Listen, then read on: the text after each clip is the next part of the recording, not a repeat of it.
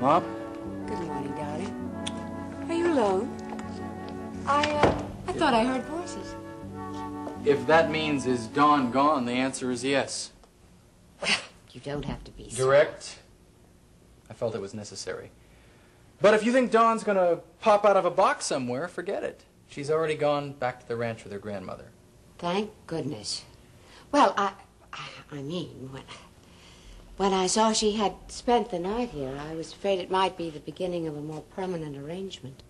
Well, in a way, you're right. It is. But not the way you're thinking, Mom. Dennis, I know you think you're in love with her. Look, Mom, I have every intention of... Don't you see what she has done to you? She's made me happy. She's poisoned your mind. No. What you mean is that she's affected my attitude toward Alex Wheeler. And that hasn't pleased you. Is that it? Yes. I think she's done more than just affect your attitude, though. I think she's turned your mind completely against him, and that's absurd, Dennis. Is it? Mike Marshall is dead because of him. Is that a fact? Yes, it is.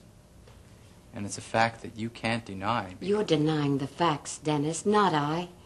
The facts are that it was the revolution in Tangier that led Mr. Marshall to his suicide, not Alex.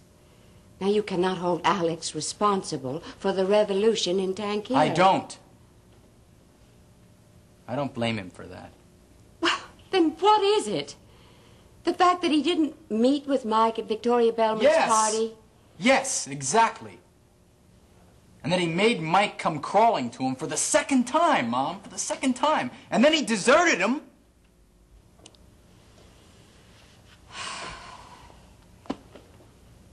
You can blame me for that. Oh, come on, Mom. I asked him, Dennis. He told me he left the party because he feared seeing me again for the first time in 25 years.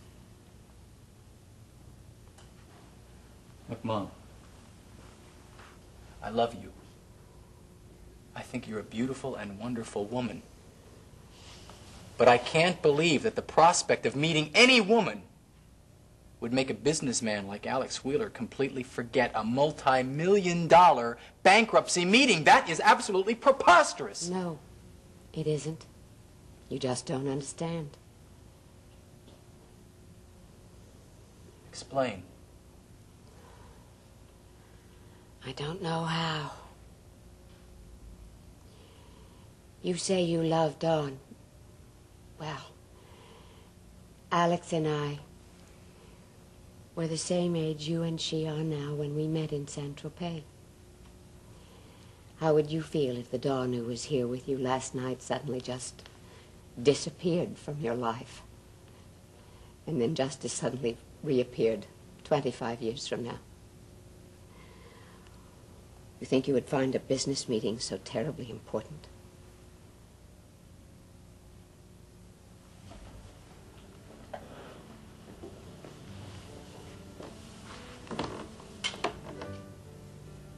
Is that really the way it was? Yes.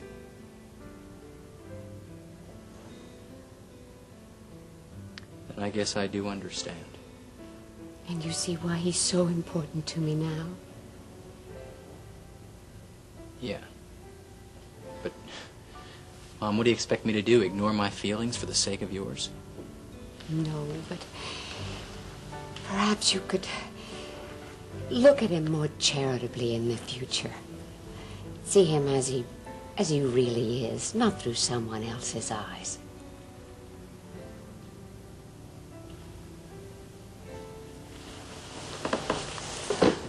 I love you, Mom. And if Alex Wheeler is what makes you happy, then I won't interfere with that. All right? Oh, Dennis, there are so many things the three of us can do together. I know, Mom. Don't expect to see too much of me in the future. Oh, honey, your future. Alex can help you so Mom, much. I don't want an office at the top of the world building. Why not? Because I have other plans. Oh, Dennis. No, oh, Dennis, me. I'm going to buy this gallery, and I'm going to make a living here. Oh, what kind of living can you make from this? A good living. A living. A way that I can support myself and my wife. Your wife? That's right, my wife. Dawn and I plan to get married, Mom.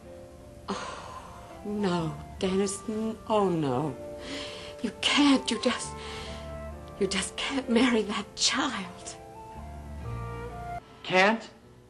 Come on, Mom, I'm going to get married. But to Dawn Marshall? That's right, to Dawn Marshall. Because I need her and she needs me, and what neither one of us needs is your opinion of her. Dennis, calm down. I only want what's best for you. I think I can handle that. Why don't you think about something else? Think about you and Alex Wheeler. I'll make a deal with you. I'll spare you my opinion of your little romance with Alex Wheeler if you'll spare me your opinion of my affairs. Dennis, please, Dennis, don't just turn away. I love you. I can't pretend you don't matter to me. What you think of Alex does matter more than you know. Look, he may be big in your life, but I don't want or need him in mine. If only you'd get to know Alex for what he is, not what someone else says he is. Dawn is wrong about him. Give Alex a chance to clear up this misunderstanding. Give all of us a chance. Dennis, just talk to him. Please.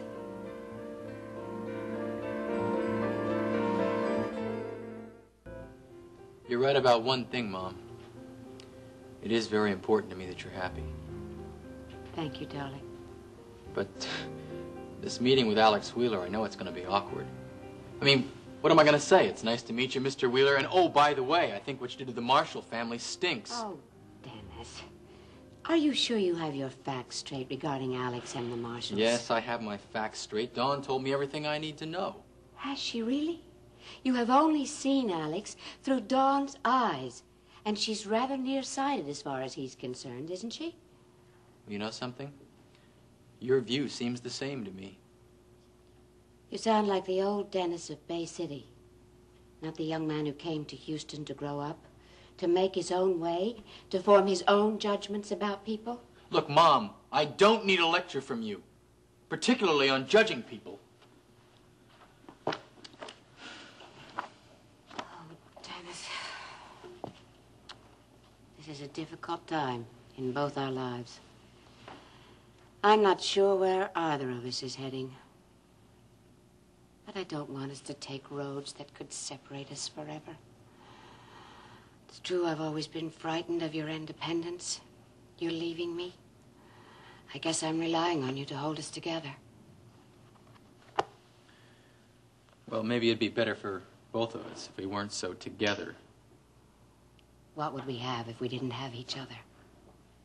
I'd have Dawn Marshall.